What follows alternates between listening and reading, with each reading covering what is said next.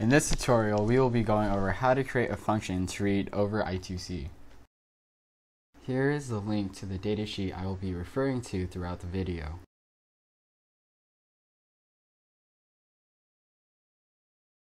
Create a PSoC4 project and title it I2C UART Tutorial.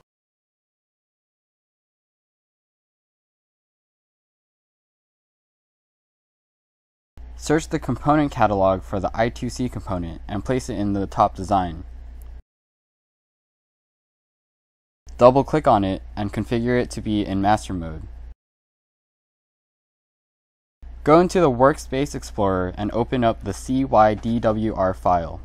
Assign the SCL pin to P40 and the SDA pin to P41.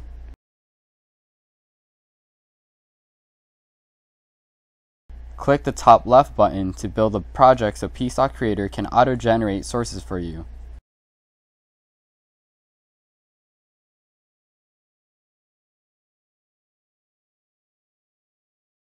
Once the project is built, we will now hook up the PSoC4 to the Accelerometer breakout.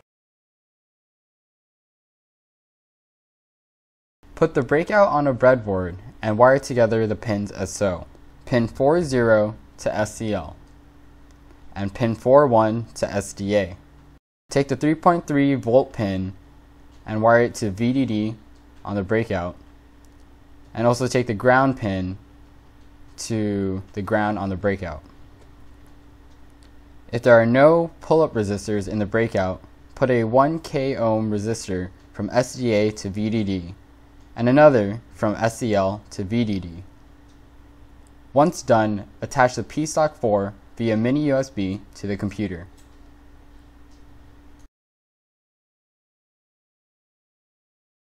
Back on PSoC Creator, we will go into Workspace Explorer, right-click on Header Files, and click on Add New Item. Click on Header File and title it as I2C.h. Back into Workspace Explorer, right-click on Source Files and click on Add New Item. This time, click on C file and title it as I2C.c. These newly created files will contain all I2C related functions. Next, we will go into the header file and include project.h, so the files have access to our generated sources from the top design. Then we will define macros to be used in the project. First is the slave address of the accelerometer. We will title it Accel_ADDR. Its value is OX1D, and this information is found on the top of page 19 of the datasheet. The next macro is the register address for the WhoAmI register. The value of this register is OX0D, and this is found on page 21 and 30 of the datasheet.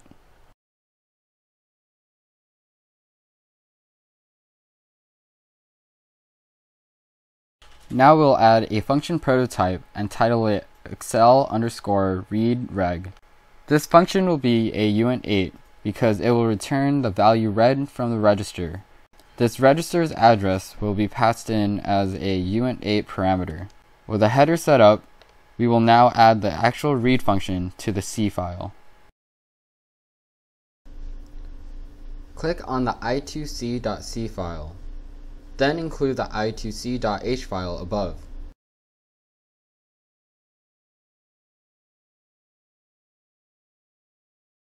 In order to read over I2C, you must first write the register address to the slave address, which in this case is the accelerometer.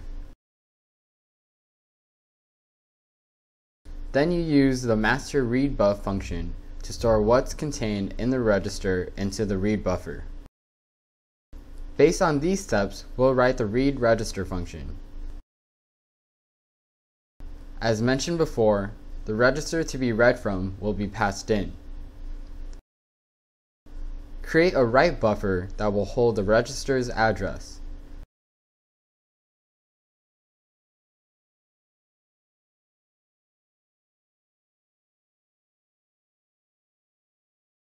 Then create a read buffer that will be used to store the value read from the register.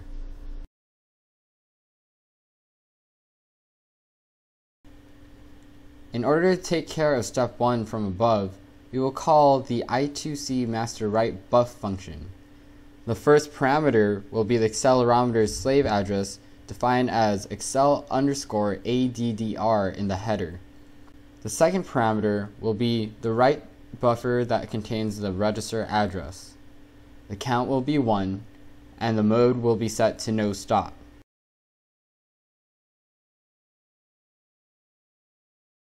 We will then have a while loop that checks if the master's status indicates that the write was complete.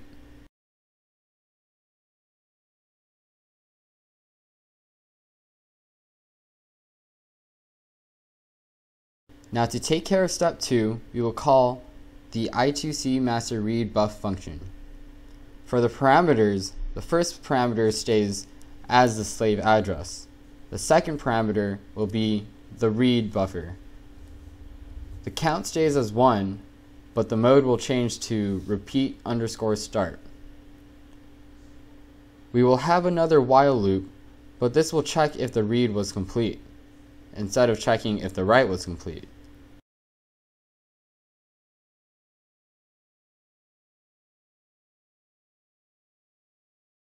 Finally, we will return what was read and stored into the read buffer.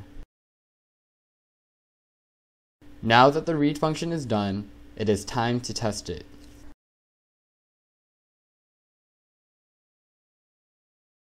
If not open already, open up the main.c file. Once open, include the I2C.h file.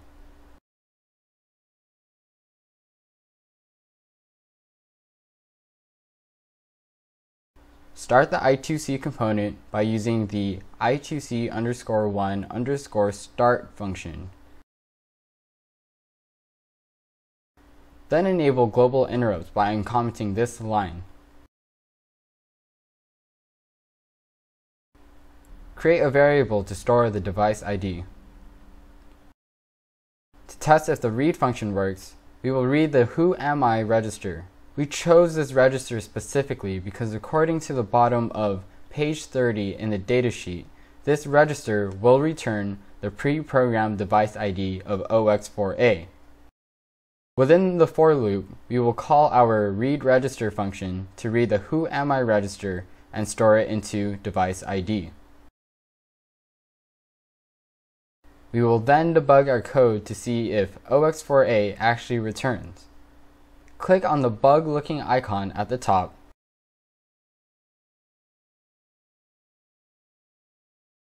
and keep stepping over until you hit the read register function. Once you step over the read register function, you should see that OX4A returns into device ID. We can now confirm our read function works.